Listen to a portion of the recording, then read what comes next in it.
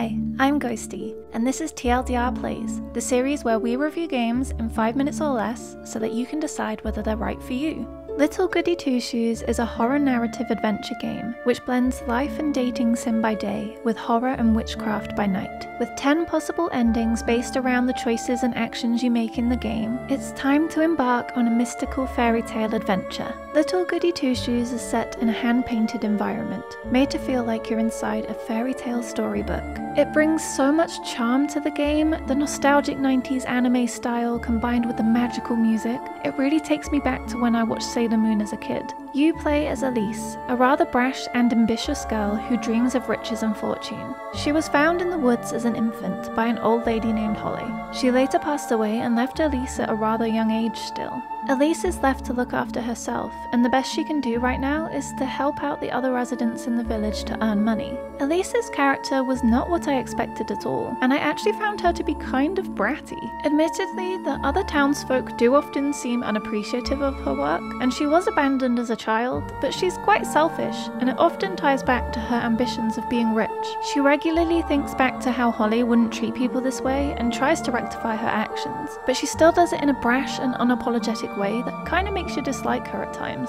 To earn money and help out the townsfolk, they've implemented some fun and extremely charming minigames. All of the minigames available to you in the demo are presented in an old arcade machine style, and at the end of it you earn money for the work you've done. As well as helping out the townsfolk during the day, you will do tasks or engage in dialogue to try to lower their suspicion. They do mention the witch a few times, and a mechanic which involves trying to keep suspicion of witchcraft down, but the demo ends before it fully shares how that links specifically to you. There are then 3 NPCs that are romanceable, and you can progress your relationship further by meeting up with them and going on dates. However, it doesn't go into much detail on this section in the demo, so it's currently unknown what unfolds as you grow your relationships. But you do get to add little hearts to your locket every time you progress your relationship.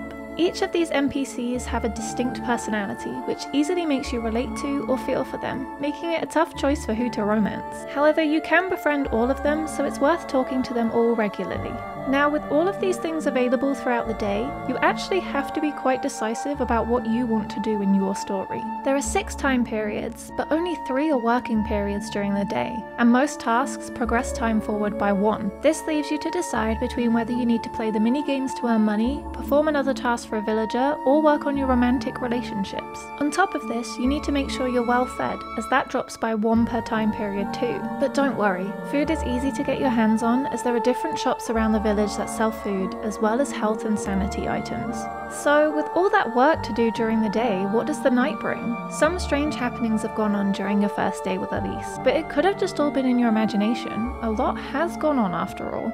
Once you head to bed, wishing for an easier life, you get your first proper insight into how the horror aspect will be implemented into the game. You enter a strange, phantasmagorical realm, stuck in a castle you have never seen before, and although it could just be a nightmare, you need to find your way out. Whilst exploring, you quickly realise you are defenceless when facing the enemies you encounter here, only being able to sprint and outmaneuver them. They can hurt you, but there's no way to fight back, which can get you in a sticky situation if you fail to grab any health items during the day.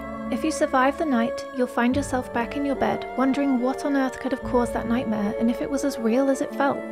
The nighttime sequence is short, but still leaves a lot to the imagination for what's to come. The game does a good job of creating enough suspense and wonder during the demo. It doesn't give much of anything away as to what's going on, other than possibly witchcraft. But as it comes to an end, it has me dying to know more. The complete tonal shift between day and night keeps it interesting, and it does a great job in helping incorporate the daily life sim grind without it feeling like a constant chore. Having the nighttime aspect to break it up really makes a difference. The art style is what originally piqued my interest in Little Goody Two Shoes, but the demo has really drawn me in and I can't wait for its release. Little Goody Two Shoes is set to release on the 31st of October and will be available on Steam, Xbox, PlayStation and Switch. The demo is also still currently available to play on Steam. Thank you for watching, and make sure to subscribe if you want to hear about all those indie games out there. Bye!